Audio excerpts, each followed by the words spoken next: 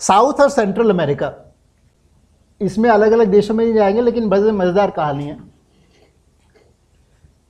1493 में एक PayPal bull यानी कि एक पेपल डॉक्यूमेंट रिलीज होता है, हाँ, इंटर कैटेरा नाम का। इससे इस डॉक्ट्रिन ऑफ डिस्कवरी प्रोमलगेट होती है। कितने लोगों को पता है इसके बारे में, डॉक्ट्रिन ऑफ डिस्कवरी? अच्छा, ये बहुत ही महत्वपूर्ण है। This is the basis of the colonisation of the America's and really of the world. क्या कहता है पेपल बुल? वैसे तो ये जो सारे पेपल बुल्स हैं ये बहुत लोकल पॉलिटिक्स से जुड़े हुए हैं, यानी कि स्पेनिश किंग ने कुछ चाहा, पोर्चुगीज किंग ने कुछ चाहा, तो वो ये पोप्स हैं, ये उनका दलाली या उनकी वो सब कर रहे हैं, ये काम है। लेकिन उसका थियोलॉजिकल बेसिस बता रहे हैं। थियोलॉजिकल बेसिस क्या है कि the Christian God owns the earth, यानी कि सारी की सारी अर्थ है वो क्रिश्चियन गॉड की है। और जो भी लोग क्रिश्चियन नहीं हैं उनको या तो वो स्क्वाटर्स हैं, basically they are illegally occupying it, तो या तो उसको क्रिश्चियन बनाया जाए या उनको मारा जाए, दो ही ऑप्शन है। तो जब ये पहुंचते हैं स्पेनियर्ड्स वहाँ पे साउथ अमेरिका में, ये अपना पेपल बुल दिखाते हैं और स्पेनिश किंग की प्रोक्लेमेशन दिखाते हैं, कह रहे हैं ये सारा लैंड हमारा है। नेटिव्स उनको देखते हैं, यार ये क्या ले रहे हैं, ये कहाँ से ले आए पेपर, ये क्या चीज़ है, ये कहाँ, तुम कौन हो लोग तुम, लेकिन नहीं, वो हमारे पास पीस ऑफ पेपर है, तुम्हारा कहाँ पेपर है कि ये लैंड तुम्हारा है। उन्होंने कहा लैंड किसका हो सकता है, हम तो मर जाएंगे, लैंड तो फिर भी यहाँ पे होगा, हम कैसे लैंड को ओन कर सकते हैं, ये ज़रा समझाओ। लेकिन वो कह रहे हैं नहीं, हमारे पास डीड है, लैंड की डीड है, तुम इलीगल ऑक्यूपेंट्स हो। Because the theology justifies this, therefore genocide can now be justified. After all, how do you make people, normal people are good people, bad people, like normal people, how do you make normal people carry out a genocide on this scale?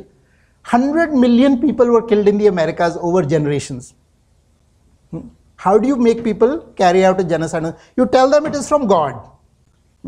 It is on the authority of God, and you are doing a good thing because you're either because either they are satanic. If they have not accepted Christ, they are satanic, so they should be killed, or they have to be converted. So either case, you are doing God's work. So this is the basis. तो उन्होंने literally line खींच the globe के ऊपर। और line किसके क्या खींच रही है? तो स्पेनिश किंग, ये जो पेपल बुल था, वो उसने स्पेन, क्योंकि स्पेन का किंग था, उसको राइट दिया ये कॉलोनाइज करने को इन एरियाज को। और ये by the way doctrine of, ये पुरानी हिस्ट्री नहीं है, डॉक्ट्रिन ऑफ डिस्कवरी 20वीं सदी में भी यूएस सुप्रीम कोर्ट में साइट की गई है for justifying the legal basis for the occupation of native lands. तो ये सारा का सारा जो नॉर्थ एंड साउथ अमेरिका है, उसका लीगल बेसिस आज भी कोर्ट्स का, बिकॉज नहीं तो आप क्वेश्चन हो सकता है आप किस बेसिस के ऊपर, अगर नेटिव्स उनको चैलेंज करते हैं कि ये तो हमारी ज़मीन है, तुमने ट्रीटी भी की उन्होंने नेटिव से, वो भी तोड़ दी, अगर उनको कोई चैलेंज करता है तो तुम्हारा लीगल बेसिस क्या है? वो डॉक्ट्रिन ऑफ डिस्कवरी है, which is the PayPal bull. So this is the legal basis for the country. तो लाइन खींच दी और लाइन से ये कहा कि अच्छा, तो पहले तो स्पेन को दे रहे ना, तो फिर पोर्चुगल को प्रॉब्लम हुई, क्योंकि पोर्चुगल की भी, वो भी कैथलिक कंट्री है, तो वो आपस में वो हुआ। तो उन्होंने लाइन खींच दी कि जो लाइन के लेफ्ट है वो स्पेन हो गया और जो लाइन का राइट है वो पोर्चुगल का हो गया। इसलिए स्पेन इंडिया नहीं पहुंचा, पोर्चुगल पहुंचा, और स्पेन ने मोस्ट ऑफ द अमेरिकाज को कॉन्कर किया, except for Brazil.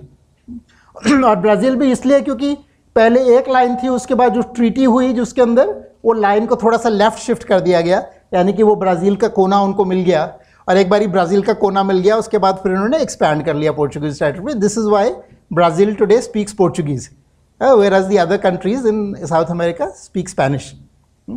So this is the basis of the colonization.